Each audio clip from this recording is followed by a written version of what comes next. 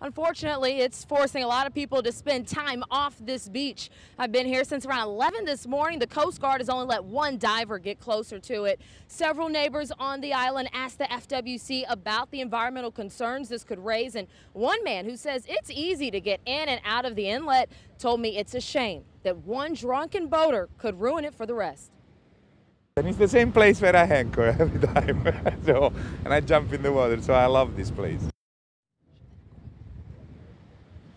Now, police say the boater, 63-year-old Thomas Baker, is responsible for salvage. They say he staggered to shore with watery red eyes after the boat went aground. They say his blood alcohol level was a whopping 0.15. That's almost twice the legal limit. Officers say another woman that was on that boat made it out safely, but here on shore, you can still see where there's some cans and some materials that are out here. And that's because hazmat crews are on the scene. I talked with them in the last 10 minutes. They say there's nothing they can do right now. They are waiting on orders from the U.S. Coast Guard. But since I last checked in with you at 5 o'clock, I can tell you the smell is getting stronger. You can smell the fumes of diesel that are in the air. So people do want this cleaned up quickly and safely and efficiently. And we'll continue to follow this and let you know when this is no longer an issue out here. Live on Palm Beach, I'm Farron Salee, WPBF 25 News. Farron, thank you. Take a look at this. If you haven't seen it, people around the world have.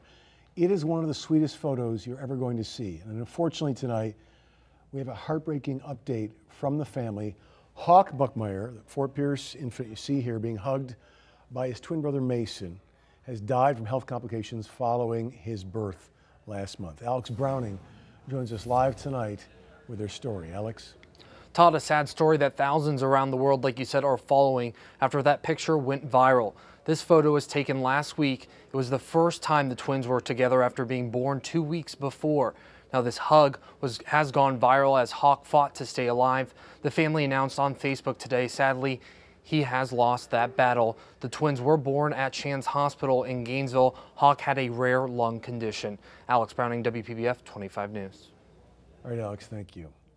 People who live on Miami Beach are voicing their concerns over planned aerial spraying to combat the Zika virus. The CDC says the pesticide being used is safe. It's been used for decades, but some people just aren't buying that, especially after officials said the spraying would take place at 5:30 in the morning to, quote, reduce human contact.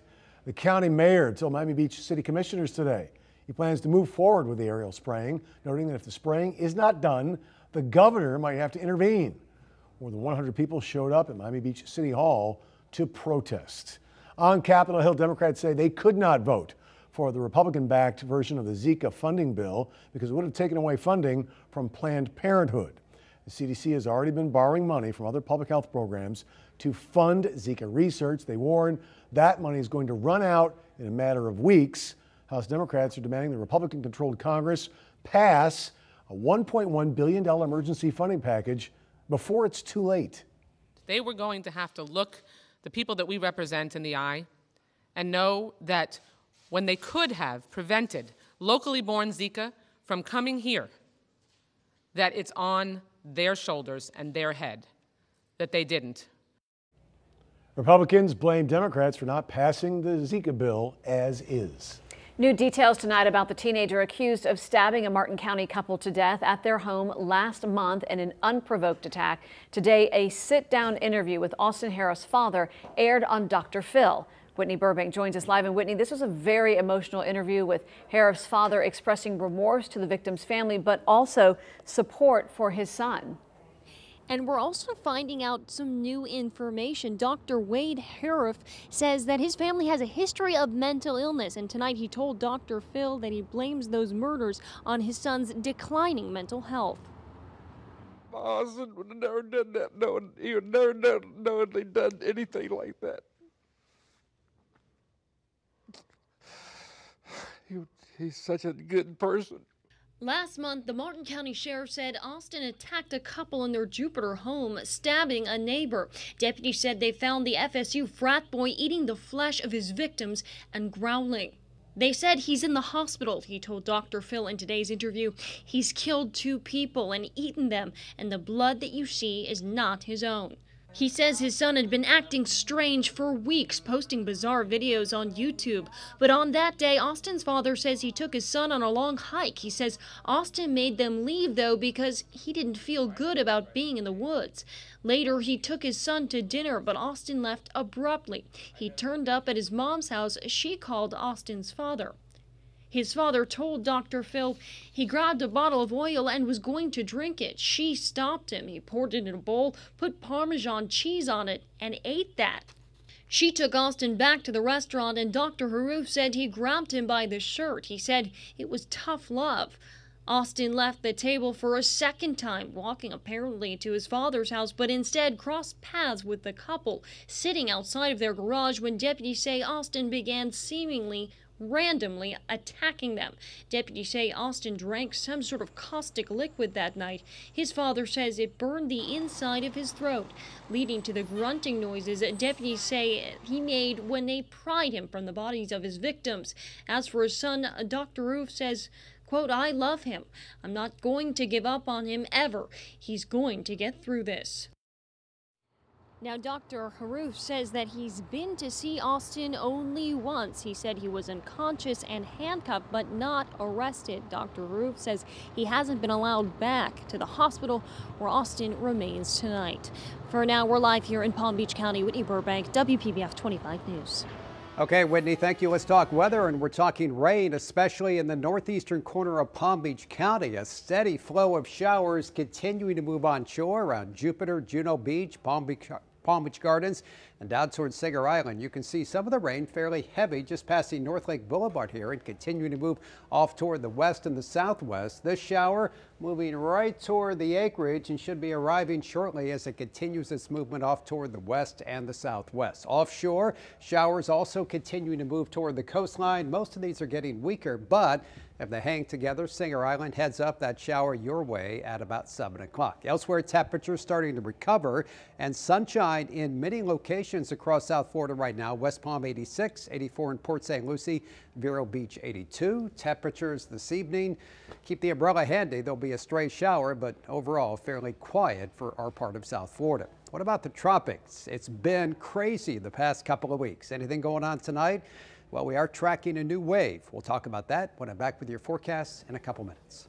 This just in, a woman convicted of intentionally hitting and injuring a man on a moped, leaving him with brain damage, has been sentenced to 5 years in prison. Christina Williams hit Tony Thompson back in June of last year in Boynton Beach. A friend who turned her in says Williams was frustrated because Thompson was driving too slowly. Thompson suffered a traumatic brain injury. The family of a teenager who was shot and killed by a Palm Beach County deputy says they're planning to sue the sheriff's office if they don't see some action. Back in January, Deputy Andrew Cano shot and killed Henry Bennett III following a traffic stop in Belglade. Now, nearly 8 months later, the family is calling for transparency, asking the sheriff's office to release the dash cam video so they can get some closure.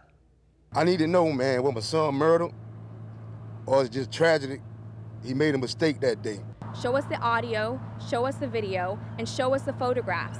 Because Sheriff Bradshaw, if it is as you say, that their son Henry Bennett turned around and pointed a gun at Deputy Cano, I won't have to file a lawsuit 6 months from now. The sheriff's office declined to comment on the case. Deputy Cano and his partner were placed on paid leave during an internal investigation. They have since returned to their jobs. Meanwhile, we just learned the deputy who shot and killed a man who committed a murder with a machete in West Palm Beach has been cleared of wrongdoing. Back in October 2015, investigators say Amado Lago killed his neighbor with that machete for refusing to clean up after his dog. When deputies got there, they say Lago refused to put down the weapon, then charged at them. The deputy fired, killing Lago. The Coast Guard is still searching for a woman who reportedly fell off of the Carnival Ecstasy cruise ship. It happened around 2:30 this morning near the Bahamas. Officials have identified the woman as 32-year-old Reena Patel from New York. The Coast Guard says the woman fell 11 stories into the water. In Delray Beach, a city employee is recovering from serious injuries after falling off of a dock while mowing a lawn. Fire officials say the drop was not very far, but the man landed on some rocks and had to be taken to the hospital. We are working to get an update on his exact condition. New audio recordings reveal the moments a Port St. Lucie police officer helped talk down a man threatening to pull a gun on a family member. Gun's going to be 5 feet to your left, magazine out, chamber Lock to the rear. Courtney, you keep one hand on top of your head and one on the phone, okay? What he said, there was one hand on the phone, one hand on his head. Courtney Miller and his mother were in a heated argument, apparently, when he pulled the weapon. Police were able to talk to Miller on his cell phone and convince him to give up the gun. Miller's now in the St. Lucie County Jail facing aggravated assault charges. New details tonight about a man accused of robbing a bank in downtown West Palm Beach. Police say the suspect was living in a sober home and wanted to go to jail. Investigators say Logan Bradley of Lake Park went into the bank on Datura Street just after 9 yesterday in the morning and demanded cash. They say he then went back to his sober home in Lake Park and confessed to the crime. A supervisor then called police. Bradley reportedly told officers he didn't want the money, he just wanted to go to jail. In Port St. Lucie, police have identified a bank robbery suspect as Kirk Pickard, but they're having trouble finding him. They say Pickard robbed the Seacoast Bank on Saturday. His last known address is in Hallandale, but investigators say he could be staying anywhere in South Florida. If you know where he is, call Crime Stoppers. The Lake Okeechobee water discharge is still a concern on the Treasure Coast, and today dozens attended a meeting in Stewart to come up with an action plan. The afternoon meeting was hosted by the city and the Florida League of Cities. Officials from Southeast and Southwest Florida were there to discuss the environmental impact stemming from those discharges from Lake Okeechobee to protect the strength of the dike, including the algae blooms in the St. Lucie River and Indian River Lagoon. I think the more people, the more voices we have, and the more united we are, the better it is for us. If we can work a solution out and move forward, then we speak with one voice eventually to them, to both the state and the federal government, and the federal government plays a huge role in this. Organizers discussed newly proposed legislation and federal funding as possible solutions to the problem. Officials from more than 100 municipalities and counties were invited to this meeting. Well, happening now, a health advisory just issued for Lantana Beach. Officials say they are forced to temporarily close the beach to swimmers because of high levels of bacteria in the water. All other water samples taken at the beaches from Boca Raton to Jupiter did test in the satisfactory range. Well, they are thrust from everyday tasks into life-threatening situations in the blink of an eye. All new at 6, an exclusive look behind the scenes of a local SWAT team. You're watching WPBF 25 News at 6. You're watching WPBF 25 News, always live, local, late breaking. From standoffs to bomb threats, SWAT team members are constantly put into dangerous and potentially life-threatening situations. And as you might imagine, a great deal of training goes into preparing these brave men and women for any situation that comes their way. And tonight we're getting an exclusive behind-the-scenes look at what life is like behind the scenes of a SWAT team. Sana Kadange has the story, all new at 6. The SWAT team is made up of the best of the police force, and their training shows just that. Each day, strapping on this vest, which weighs at least 30 to 35 pounds. What you're about to see is a culmination of more than 100 hours of training that constantly evolves as they deal with new situations. They're on call 24 hours, 7 days a week. They don't get paid extra for it. We get called out when we have barricaded subjects, hostage situations. Occasionally, we're called out to do a search warrant on with suspects that are known to be armed, that kind of thing. In this 90-degree humidity, weighed down by more than 30 pounds of equipment, firearms, and protective plates, this elite group of police marksmen is running through drills. The 21-member Boynton Beach SWAT team meets about 4 times a month. Today's focus, explosives. 5, 4, 3, 2, 1, execute. Execute. They're the men and women on the front lines, recently distracted by headlines. I think recently we've been really disappointed on how we do things. With the rise of cell phone video, dash cam video, and police body cam video, Captain John Bonifair says it's the visuals of police confrontations that have never been accessible before that's now putting a spotlight on law enforcement. And they're very powerful images. When one of these things happens, you know, it hurts us as well. It's kind of like taking 1 step forward and 2 steps back, and it takes us a while to get the trust again. From explosives, execute, to flashbangs, SWAT team members are constantly revising tactics and updating protocol, especially when it comes to psychotropic drugs. SWAT is trained specifically for those things. Just within the past month, local authorities have had to subdue 2 teenagers described as having super strength, Austin Harris and Nico Gallo. It seems to be a growing problem in South Florida, and police officers are focusing on how to de-escalate those types of situations. These individuals aren't feeling any pain. They're not pain compliant, so anything we do as far as strikes, hits, anything like that, they don't feel it. But the taser does affect them, and hopefully we can disrupt what they're doing in order to get enough officers there to take them into custody. Ready to react at a moment's notice and always on alert, they serve as just a fraction of the men and women keeping us safe around the country. Sonica Dongate, WPBF 25 News. We all have so much respect for what they do. Absolutely. And all the members of local police departments and sheriff's departments as well. So, I thought it was going to be clear today. Where'd you hear that? Who are you listening to? I thought it was Chris Martinez. He's not here to defend himself. It's September. It's the wettest month of the year. You can't go wrong with predicting rain just about every day in September. At least in the morning, right? And in the afternoon. And I think that's the best chance will be overnight and in the morning. Although having said that, we're getting some rain now in northeastern Palm Beach County. Let's begin with a look at the numbers and the rainfall across South Florida from earlier today. And at times, boy, it was coming down. We'll show you those rainfall totals in detail in just a second. This was just before noon, and some of the rain came down almost 2 inches. High temp today was right around 89 degrees. The morning low, 78. You can see those temperatures compared to what that should be for this time of September. And current temperatures mostly in the mid-range of the 80s, mostly dry. The exception continues to be northeastern Palm Beach County, where a couple of showers have just kind of moved on shore. You can kind of see this steady stream. Some showers offshore moving onshore, brief periods of heavy rain, and at the moment, some heavy rain moving toward the acreage and areas of central Palm Beach County. You can see one shower here, also another one just a little bit farther to the west and southwest. Both are moving pretty quick at about 10, maybe 15 miles per hour. What do we say we track this guy? Moving toward 20 Mile Bend, arriving in the next 10 or 15 minutes or so with some pretty decent amounts of rain. A little bit farther offshore, the rain here is still there, but as you can see, a little weaker. So I think we'll see less rain as we head through the next couple of hours. And as far as the Treasure Coast goes, all quiet. Nothing really going on now or earlier today. Here's that map once again showing some of the rainfall totals across South Florida.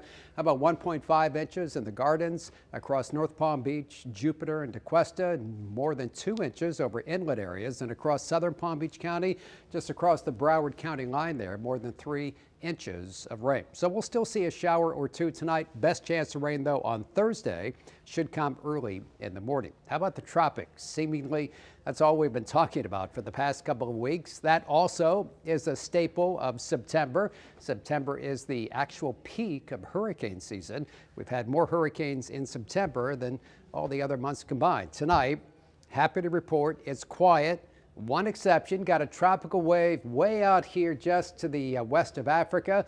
Pretty good chance it might develop into something as we head toward the weekend, but it's a fish storm. It's going to stay in the ocean, not bother anyone on land. All right, tonight, showers, warm, humid, overnight low about 79 degrees. Best chance of rain on Thursday comes in the morning, hot, humid, of course, with a high temperature of 89, but we will have a nice little breeze tomorrow, and that breeze combined with what's left of Hermine still causing some problems for boating. Small craft caution, seas 3 to 5 feet, inland waters moderate chop. First alert, 7-day forecast. Here we go. Short term, not much rain, just a few showers moving on shore. Long term, especially the first part of next week, much better chance of getting wet in South Florida. Mike, thank you. Next, Tiger Woods talking a comeback, but not before dropping in on a local third grade class. That story next. You're watching WPBF 25 News at 6. It is a scene that's played out in several sitcoms and movies over the years. A parent shows up for career day at their child's school, only to be upstaged by another parent. Not this time. There was no staging that guy. That's Tiger Woods surprising his daughter's third grade class at Limestone Creek Elementary in Jupiter. All smiles. The principal tweeted out these photos thanking the golf icon for taking the time to meet the kids. That must have been fun. Really fun. Meanwhile, Woods announced today that he's planning to return to competitive golf a little sooner than expected. Tiger says he hopes to play in the Safeway Open, which is October 13th. His agent had previously said he would be out of action for the rest of 2016. Woods has not played competitive golf in over a year as he's had to nurse a number of injuries and work on his swing. Comeback's just a month away. Good luck. All right, first alert Doppler radar still tracking a couple of showers around the acreage. Moving toward 20-Mile Bend. We'll see a stray shower or two tonight along the coast. 7-day forecast looking okay for Thursday, Friday, Saturday, Sunday. Much better chance next week and the tropics. The way we like them, particularly right now. Thank you for joining us. See you at 11.